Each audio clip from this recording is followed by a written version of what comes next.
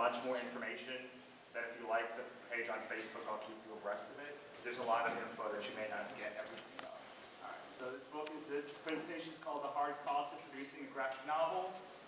My name is Nohelty. Those are the books that show I'm not a chump. I've actually done some stuff. I've produced my own work, produced work for other people. And let us,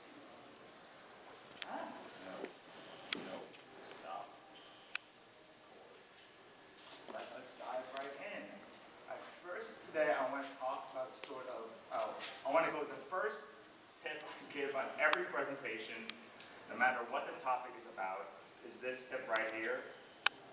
Never use Clint or Flick or anything else with an LY if possible, but definitely don't name your characters Clint or Flick. You should be able to see why when you look at what Clint and Flick look like, especially if you're doing an all-ages book, because most people don't want to look at those two words in a book constantly. There are people like Ryan O'Malley who did it on Scott Pilgrim, but unless it's intentionally that you want those two words to show up in your book, I would highly recommend that you do not name your characters either of those. Because an L and an I always comes off looking like a U in comic book lettering, because just like in this presentation, it's sensitive.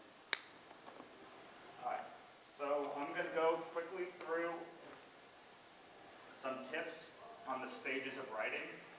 These should all be used when you're breaking down your budget, just so you give you some tips about sort of how to think about writing. Issues, generally in a comic book, are 20 to 24 pages, especially in indie comics. If you do like a DC comic, you'll probably see 32 pages sometimes.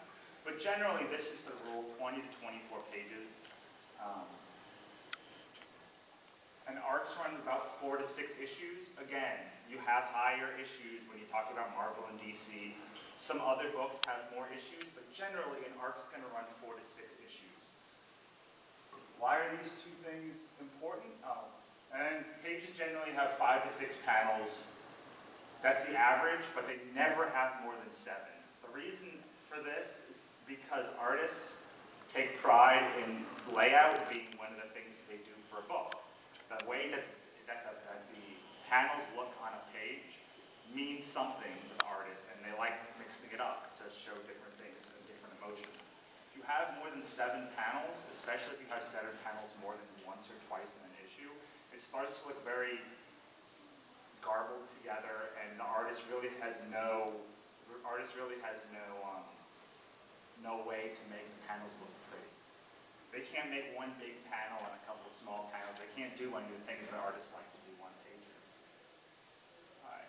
So why is this important when you're talking about writing? Because every page costs you money. Every page you do costs money. I'm going under the assumption right now that either you're going to be spending money to hire an artist, or you're going to be collaborating and it's going to cost you time to do extra pages, your artist to do extra time to do extra pages, which will again cost you money. So, arcs running 4 to 6 issues, the reason why that's important is when you put together a pitch packet, the people are going to want to see what your first arc is. You need to have one full arc. Now your book may be a serial, it may be a continuous book that happens over the course of 10 years, but they're going to want to see arcs, because that's how they split books up into trades.